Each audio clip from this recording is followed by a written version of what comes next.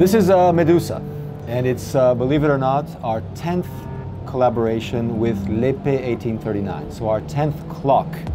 And that, to me, is always a surprise. We started the first collaboration, the first piece with L'Épée 4.5 years ago, and in just 4.5 years, we now have 10 clocks together. Medusa, because it's obviously, as you may have guessed, conceived, designed like a jellyfish. And this piece is actually a bit of an exception, because within the Mb&F universe, usually the ideas come from our creative director, the founder of the company, Max Büsser. This piece is actually the idea of someone else, an independent designer called Fabrice Gonnet. Fabrice saw our Aquapod wristwatch a few years ago, which was also designed a bit like a jellyfish, and he thought, this could be cool, this could also become a clock. So he spontaneously proposed the idea to Max. They're friends, they've known each other for a while, but never had really a chance to work together. He showed them a few sketches, and we thought the idea was great. We took it from there and continued the collaboration. As always, with these collaborations, the ideas, the concepts come from us, and Fabrice Gonnet in this case, but the engineering and the manufacturing is 100% done by L'Épée 1839. In this case, we also have a special third partner, if you like, and that is for the glass. The glass is Murano glass from Venice, from Italy, worldwide center of excellence for this type of glass, and it was one of the major challenges in the project. Why? Because the glass is not just a decorative element, it's actually part of the clock structure. The glass supports the actual movement, as you can see here, so it needs to be strong enough to do that, so thick enough, at the same time not too thick, because otherwise the thing becomes incredibly heavy.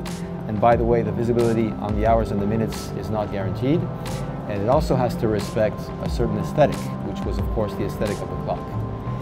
Now that may seem simple, but when you talk artistic Murano glass blown by hand, blown by mouth, that's actually a bit of a challenge.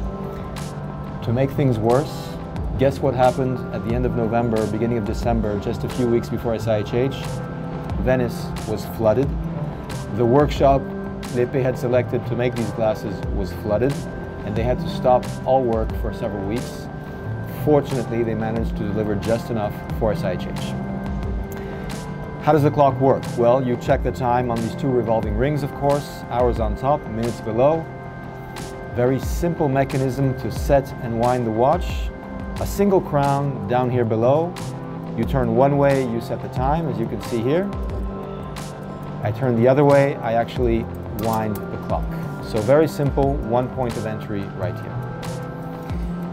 3 different versions: blue glass, green glass, and pink glass. Each one is limited to 50 pieces.